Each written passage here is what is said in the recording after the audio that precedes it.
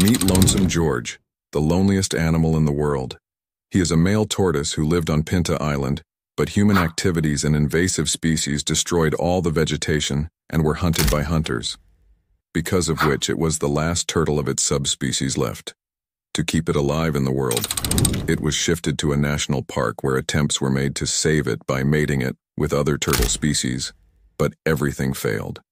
Then for 40 years, this single turtle was looked after by a caretaker, and then he died on 24 June 2012.